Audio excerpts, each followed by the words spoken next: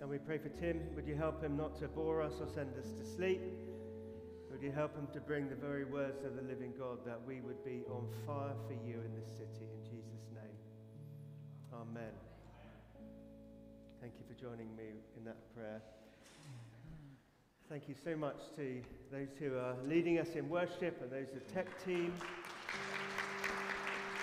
Sunday club leaders, those who've lent us the building, those who laid the carpet, and those who cleaned the windows. But most of all to you, well, penultimately to you, mostly to the Lord. And with that I finish. So here we are. We're in the Apostles' Creed. We've been in there a while because there's a lot to look at.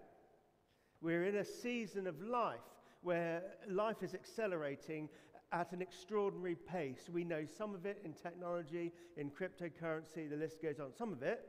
But we do not know yet the impacts of it all. To the power of COVID-19, the disruption that brings, the carnage, that not being able to do things, etc. It's difficult, but we're in a season of incredible transition and shift and change. The reality is, if you look through history, that's been going on for some time. There have been plagues, there have been earthquakes, there have been wars, there have been shifts in technology. Do you remember that time when we went from stone to iron? I mean, it was big, right? Not as big as Web 3.0, but it was big. What do the people of God do at times like this? Run around in a panic? No, we ground ourselves with the Lord. And here this morning we're looking at this whole question again of I believe. The Creed constantly says, it starts with I believe, I believe, I believe. And throughout this series I hope you've heard us say that I believe does not mean I assent to. It's not a tick box exercise. That is a form of godliness, but with denying its power. It's actually taking it to heart, embracing it in our operating system, seeing it working in our bodies, so that everything that we do and say, everything that we are, is taken up with Him. But there's a fight, isn't there? There's a battle between one and the other. So I believe in the Holy Spirit. Now, typically what that means is, when we say we believe in the Holy Spirit, we mean, right, lots of people, it's growing fast, and we can bring in some verses from Acts 2 and 4 if you want.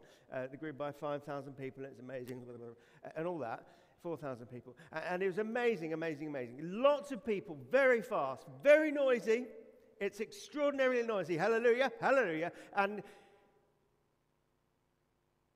there's a pace, there's a noise, and there's crowds of people.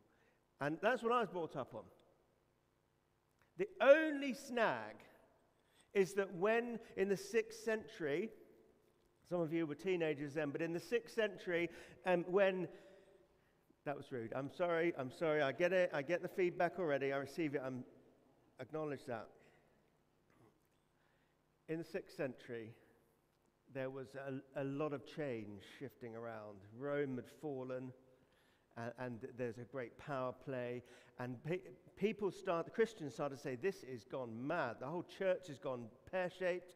The society has gone so secular, so fast. I'll tell you what we'll do. We'll move into the desert, and we'll be the desert fathers and the desert mothers. And they were known for 3 things that they rejected because they were following God. They rejected hurry. They rejected crowds. They rejected noise. So it's been making me think, as we talk about the work of the Holy Spirit, when we say I believe in the Holy Spirit, I'm not saying things don't happen fast in His presence. I'm not saying things are not noisy in His presence. I'm not saying that extraordinary things don't happen in His presence. What I'm saying is please be discerning in 2022 as to what the Lord is doing. Please don't look back into history and say, oh, He's doing this. Or look back into history and say, oh, I wish He was doing this. Let's fix our eyes on Him as we say, and we believe in the Holy Spirit. Over the next few weeks, we're looking at, I believe in the church, the Holy Church, and I tell you what, I've got a problem with the church, and I love the church. Secondly, we're going to be looking at the forgiveness of sins. And I'm going to help us to see why our understanding and coming face to face with our sin is probably the best move we'll ever make because of where it leads us. And then we'll go on from there. But those are the three things for the next 3 weeks. I believe in the Holy Spirit. Press a button.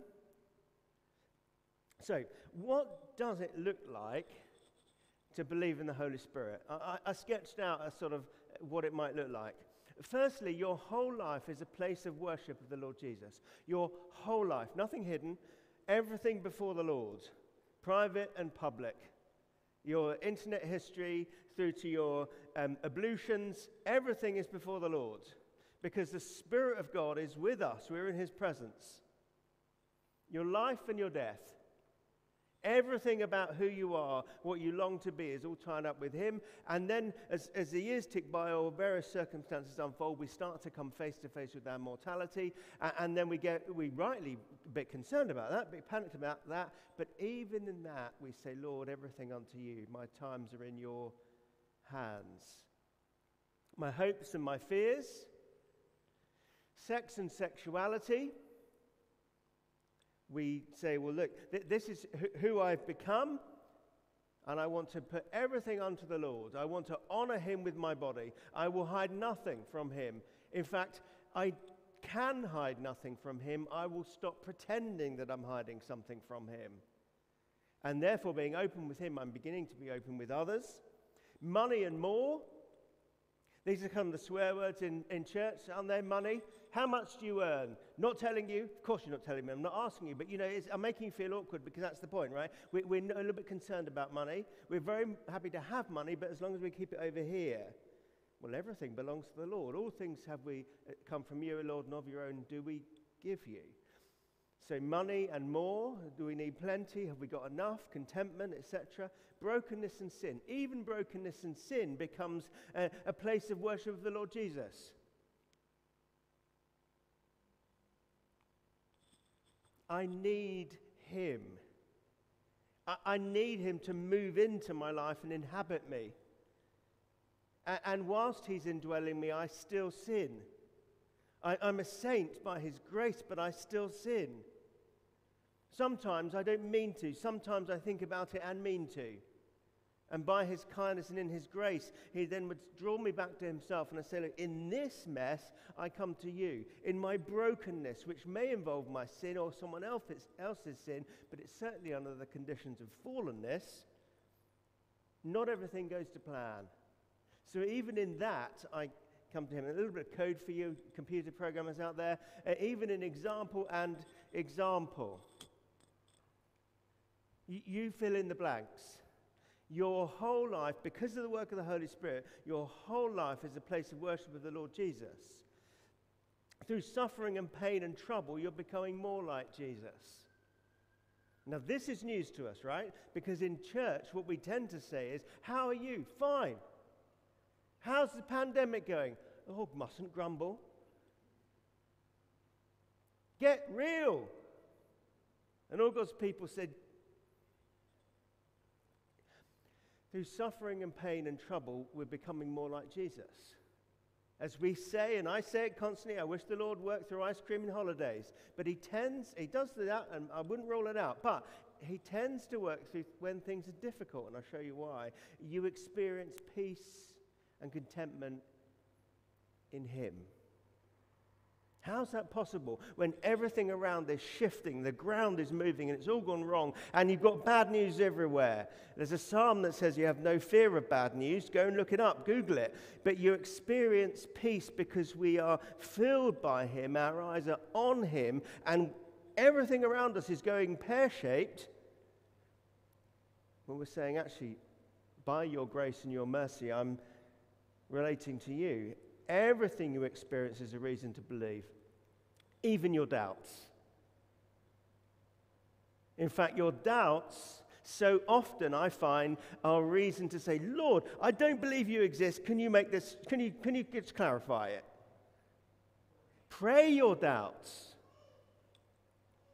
Secondly, the Bible is your foundation and motivation. You find your identity and purpose in his story. If you're constantly on social media or in the IKEA catalogue and you're saying, I don't understand what my purpose is in life, I'd say, I'm not surprised. Let's spend some time in Scripture. Read through the Scriptures after you've read Gentle and Lowly. Read through the Scriptures and find your place in his story. It's going to take time because the Holy Spirit, thoroughly equipped for every good work, 1 John 2:27, you don't need anyone to teach you, for the anointing of the Holy Spirit teaches you all things. It will protect you from false teaching. Get into the Scriptures personally. Really understand your place in his story. And the harder life gets, the deeper you go with Jesus. You get that phone call, you get that message, you get that something doesn't pan out. So you go dutifully and you open the fridge or you open something, but full of the Holy Spirit, we open our hearts and we say, Lord, help. And your time in the Bible is where you hear his voice and enjoy the Lord. For some, you haven't read the Bible for yourself for months, and this is a great invitation to say, come on, come on. For others, you've read the Bible in a year for 40 years, and it is amazing, but for some of us, it can get a bit crusty. It can become, even that can become a work. Because, and you know when it's becoming work, because if you miss a bit, you feel guilty. Whatever it takes, empowered by the Holy Spirit, be in the Scriptures, hear his story, find yourself in his story. We say, oh my goodness, look out on the news, what's happening, can't see God anywhere, read the book of Esther.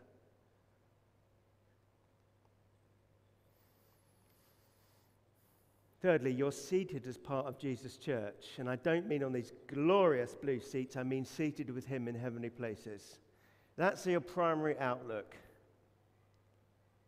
In the workplace, at home, with children, bereaved, struggling, separated, hungry, eating too much, all of it.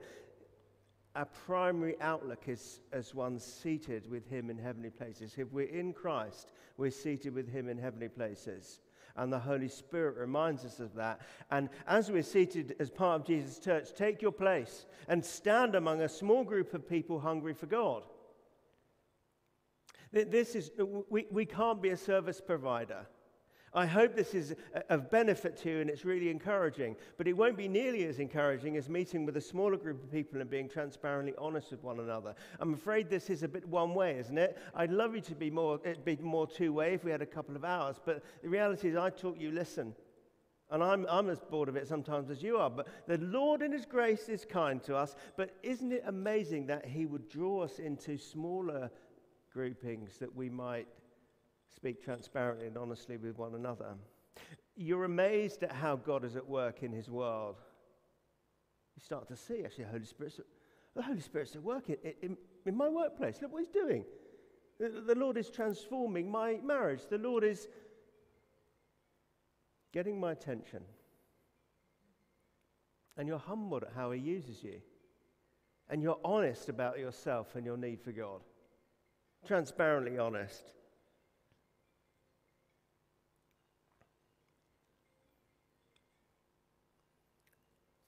This would take a miracle of massive proportions, wouldn't it? I mean, for that sort of stuff, and that's just a short list, but for that sort of stuff to be anywhere near our experience, we would need a miracle of heavenly proportions. Let me show you what God has done. Genesis 1, in the beginning God created the heavens and the earth. Now the earth was formless and empty, darkness was over the surface of the deep, and the Spirit of God was hovering over the waters. There we go, verse 2, the Spirit of God is hovering over the waters. We could read through the whole of the Scriptures, and we will see that everything God does, he does as Father, Son, and Holy Spirit. The Spirit of God is mentioned and commented on and revealed throughout the Scriptures from Genesis to Revelation. He is going about the earth, drawing people to Jesus constantly and perpetually. Nightmare to preach on this, because where do you stop? I've never seen that as a problem, so I carry on. World without end. Genesis 2, then the Lord God formed a man from the dust of the ground and breathed into his nostrils, and breathed into his nostrils the breath of life, the Ruach HaKodesh, the Holy Spirit. He breathed into human beings, and the man became a living being. What does it mean to be a real person, a real human, someone full of the Holy Spirit? Problem. Genesis 6, and the Lord said, my spirit will not contend with humans forever, for they are mortal. Their days will be 120 years. Used to be. There's this great withdrawal somehow, where the Spirit of God withdraws from the people. Well, read the scriptures, go all the way through, but it's interesting that the Holy Spirit is mentioned. So God withdraws his closeness, withdraws his meeting, and then we get this verse in Exodus 31. The Lord said to Moses, see, I've chosen Bezalel, and I've filled him with the Spirit of God, with wisdom and understanding, with knowledge, and with all kinds of skills to make artistic designs. And this is rightly understood to say, well, isn't the Holy Spirit involved in all sorts of graffiti and sculpture and wonderful works of art? Well, yes. But specifically, look what he's making. To make artistic designs, the tent of meeting, the Ark of Covenant law with the atonement cover on it and all the other furnishings of the tent. Isn't it interesting, as the Holy Spirit is explicitly mentioned with Bezalel, what is he making? He's making the place where God and people meet. Genesis 6, the Lord withdraws. Exodus 31, we need to establish a place of meeting. Matthew 1, Joseph, son of David, do not be afraid to take Mary home as your wife, because what is conceived in her is from the Holy Spirit. How will God and human beings be able to meet? Well, Bezalel, that fella, he was making this place of meeting as he's empowered by the Holy Spirit. The Holy Spirit overshadowed Mary and conceived Jesus, the place of meeting, the tabernacle.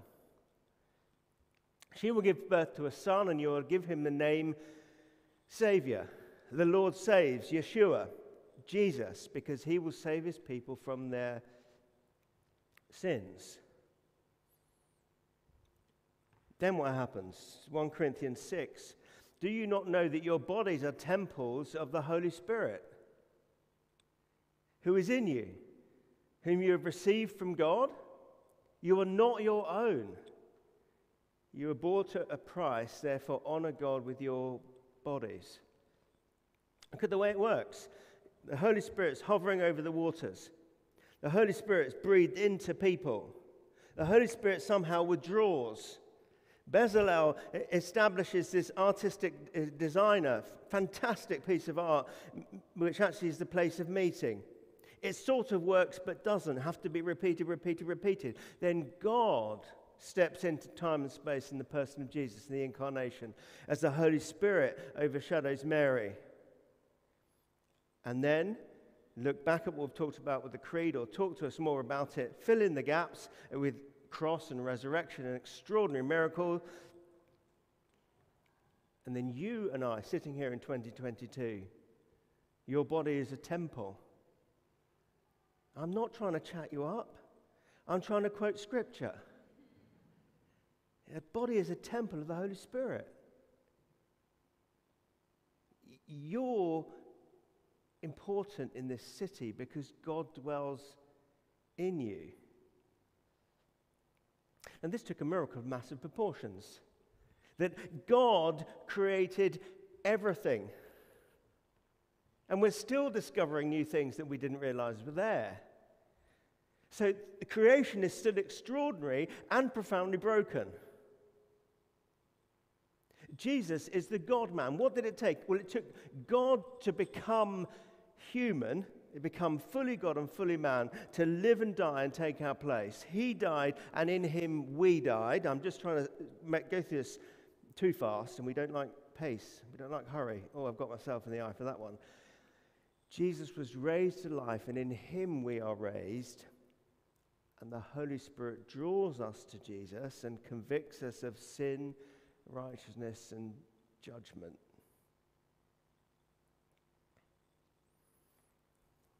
And Paul says it in a different way here in Ephesians 2. You in him, you two are being built together to become a dwelling in which God lives by his Spirit. So a working, practical theology, a pneumatology for 2022. Look around. This is what it looks like. The people of God inhabited, indwelt by the Spirit of God. And if you're here and you're not a believer today, well, I wouldn't want to stay where you are. Give your life to him and invite him in. But if we are a follower of Jesus, look how he describes us. But there's a perennial problem. And it happens throughout the ages and throughout the scriptures. The people of God get in the people of God's way. Because the church we make gets in the way of the church the Holy Spirit indwells. What do I mean by that? Brilliant. At the prayer meeting on Thursday, someone who I won't embarrass said, isn't it good that we changed our name because then we could move? If we hadn't changed our name, we'd be confused. If you're new here and you don't get that, forget it. But if you are, you'll get some of it. Isn't it interesting that we get fascinated and tied into what God has done, so then we trip over ourselves and we can't follow him into what he is doing? The church we make gets in the way of the church God, the Spirit of God indwells. The church in the world is living and growing. It's decentralized. It's out of control. The Spirit of God is empowering people to follow him in all parts of life. It's not regulated, but we try and regulate it. More about that next week. The church is declining, but Christianity is growing. This is something that has haunted me for 20 years, this quote, when I read this. What he means by that, what Philip Jenkins means by that, is the church that we create. You know it, across the Western world, the institutional church is in decline, in free fall. Looking around, it's a miracle that there's anyone here. And the church that Jesus inhabits by his Spirit is on fire and growing like wildfire. It's just under the bar. It's just not very visible. I know where I want to be. And personally, among ourselves, perhaps some of the reasons that we do get in our own way is we say things like, well, the Holy Spirit's convicted me of something, and then someone else points it out in love, and I say, nobody's perfect. I know that you're wrestling with how I've spelt that and what I've left out, but I'm just illustrating, neither are you. You see, the reality is God is drawing us to repentance. And we say, no one's perfect, not me. And then we say stupid things beginning with at least. At least I'm not. Oh, look around, there's much more ungodly people here than I am. Oh, God must have brought you here to talk to you. And then we say, well, who am I to judge? Wouldn't it be a good thing if you really love someone, to tell them? And our controlling theology for the whole universe is God is love. Where do you understand that from? Well, you can get from scriptures, from 1 John if you want, but you define what love is. And that's the transparent, transcendent theology across the Western world, it would seem. God is love. God loves everyone. It's fine. Who are you to judge? Nobody's perfect. Do you see where it goes? We cease to take what the Spirit of God is revealing to us in his word and to kindly and with gentleness and the love of God say something. We just cave in. And the controlling experience that we're longing for as churches decline to Sunday mornings, and say we'd really believe the work of the Holy Spirit. If God was really here, this would feel nice. Now, you're looking at me shocked. That's because you're an amazing church.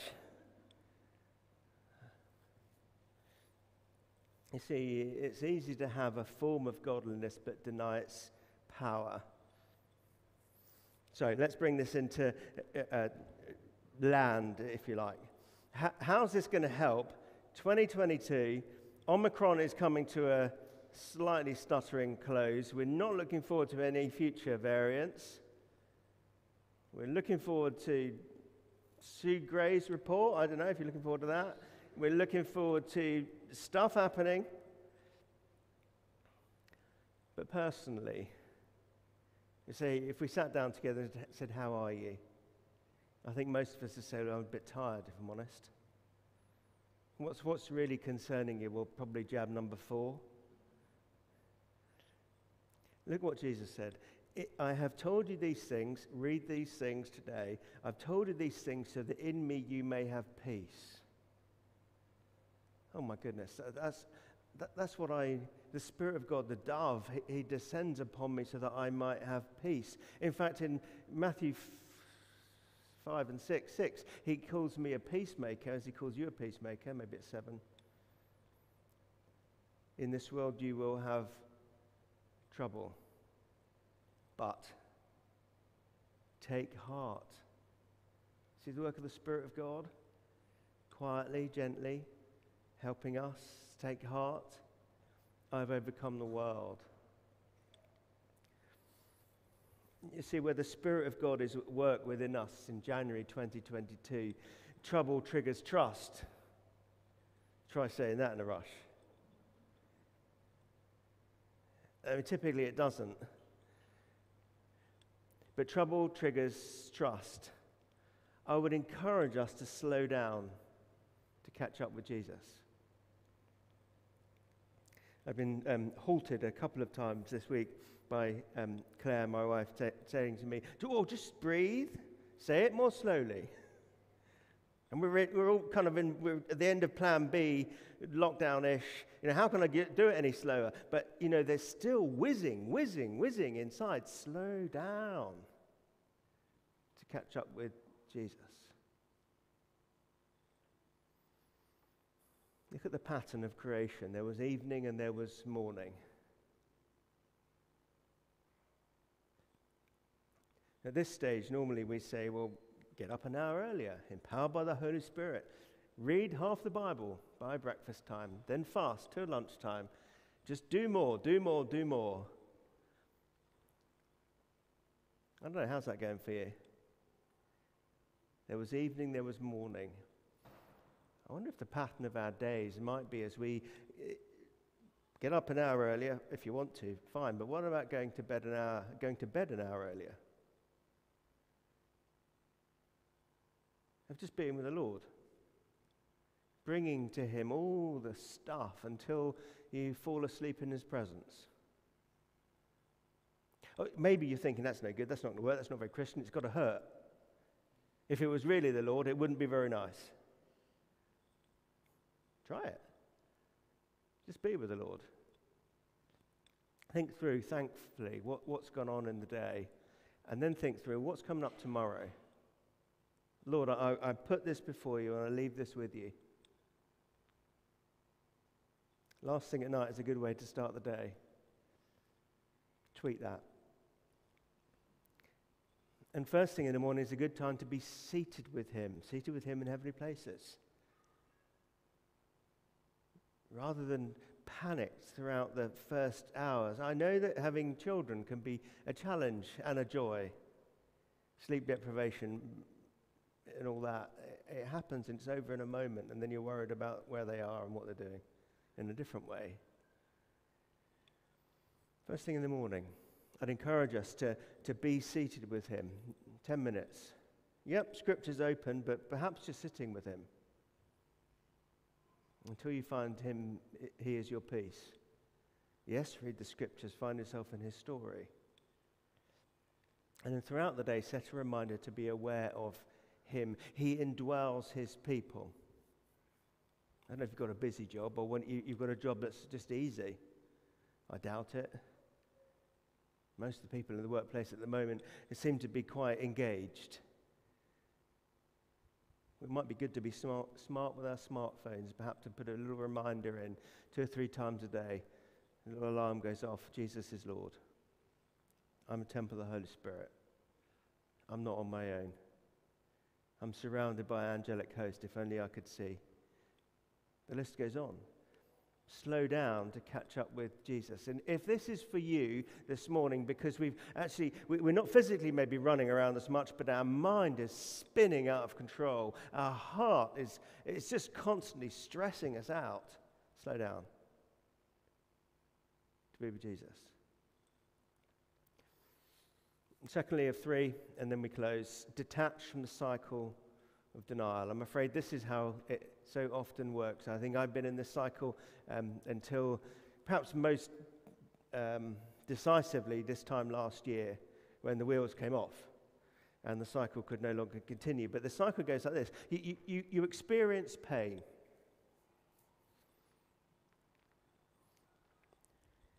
You deny it. You deceive yourself. You make decisions under those conditions, and you experience deeper pain. Do you know what I mean?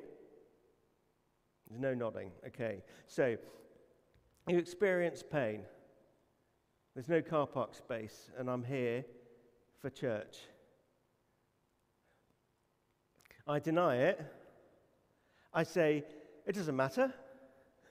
So I say it doesn't matter, but I'm experiencing all the chemicals going off in here saying, it really matters, that's really annoying, it's really hurting me. And if I had hair, I'd be doing Michael McIntyre impressions. It's really painful. Something's happened. I deny it. Then I deceive myself. Well, if this was a church that really cared, they'd have saved one for me, wouldn't they? I'm filled with the Holy Spirit, well, I thought I was. I'm just trying to make one up at the spot because you didn't nod. And then I start making decisions. So I walk in and I look around and I've already told myself that you lot don't care.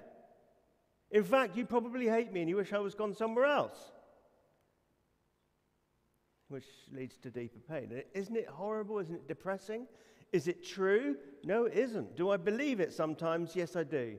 Did I get a car parking space? Is another story. But tell me, do you understand the cycle of, because this is how often people work.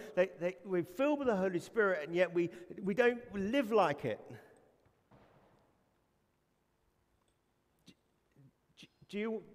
Mark, do you understand what I'm saying? Okay. Simon, do you think you understand what I'm saying? Don't have to agree with everything I say. You're a warden, you can tell me off. We've got laws for that. Rod and Sue, have I explained it enough, do you think? You think so? Okay. Have a go. Go on. How would the cycle of denial work, or how is the cycle of denial working for you? Think of a pain. Think of how you have denied it. Didn't get that job, didn't get the relationship. Someone said something unpleasant to you. Something fell apart. You say, at least. We had a load of parties set up. They were all cancelled by COVID. At least I didn't lose my head in a Frisbee accident. I deceived myself. Oh, well, you didn't deserve it anyway because and I make decisions to continue rather than deal with stuff. Ends up with a deeper problem. Jung or Freud said that we bury live emotions like that and they continue to grow out of control. Have a look at that. Come on, we've gone over time, might as well keep going.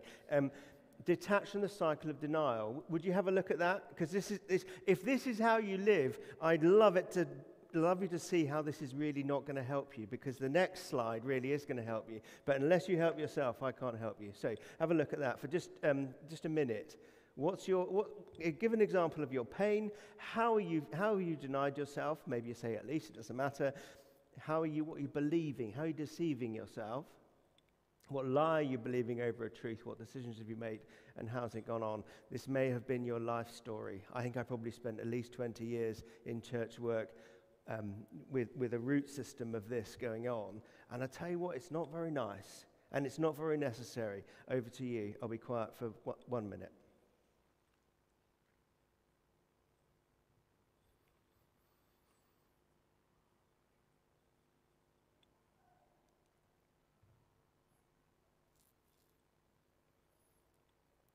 If you want to, if it would help, talk to the person next to you. You've already infected them so much, so make the most of it.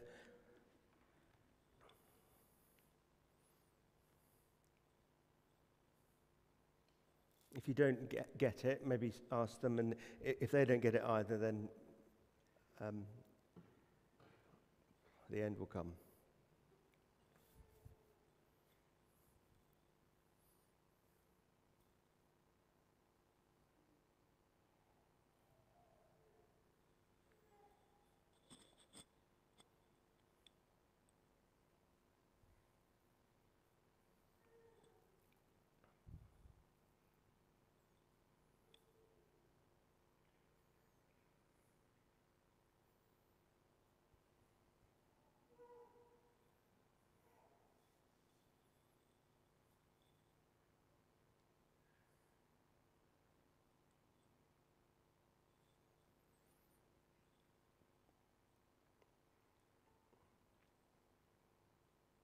Okay, let me move on. Maybe you'd like to look at that again. It'd be worth going back and looking at this. And we've talked about emotional pain perhaps, but what about sin? When the Holy Spirit convicts of something, what do we do with that cycle? Let's move on. The last slide. Embrace the cycle of repentance and faith. When trouble comes into our lives, when you realize that after, you can feel it coming for maybe 20 years, and suddenly this time last year you just collapse, you can't do anything more. You thought you were strong, but actually you're a public example of weakness. Trouble hits. Sometimes transparency is forced upon us. The power of the Holy Spirit in us, when in this world you will have trouble, but take heart, I have overcome the world. When trouble comes, we get to say, wow, I can't cope with this. Holy Spirit's convicted me of this particular sin. And because the Holy Spirit's made it public to me, I want to tell you personally, don't be expected to come up the front and tell us all. That's not kind. Tell somebody. And what's the truth that the Holy Spirit has given me to believe in exchange for the lie that I have believed? Oh, this sin doesn't matter. Or it doesn't matter because it doesn't count for you.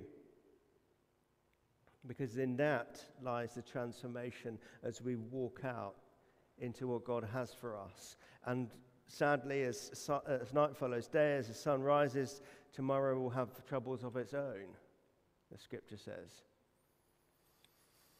I'm going to get such feedback for going over time, but I just want to give us a minute. How is that for you? This is what I mean by the work of the Holy Spirit. As he's convicting us of our sin, as he's convicting us in a time of our trouble, as he's raising stuff in our lives, stuff that's been buried, pain, things that our parents said or didn't say, neglect we've experienced, traumatic life experiences, divorce or separation or bereavements, or things that we just squidged down in Jesus' name because he's raised from the dead and everything's just great. No, well, he's raising it up that he might free us of it. Then he might replace it with himself. But if we continue in the cycle of denial, we end up in deeper pain.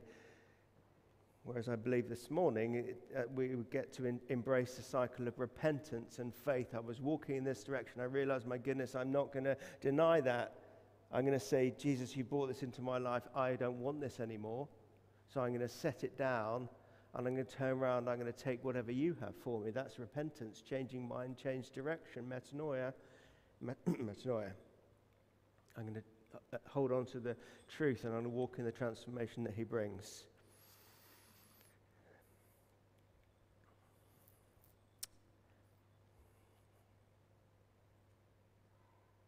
Let's pray. Father, I thank you for the presence of your Spirit. And I pray for each of us personally here and those gathering with us online. Holy Spirit, would you help us to see that you're a giver of life? I pray where we've run from you with things that are too painful, complex, that we thought were buried. Holy Spirit, would you raise them in us? Would you attend to those painful areas? And we pray, Holy Spirit, would you fill us again today? In Jesus' name, amen.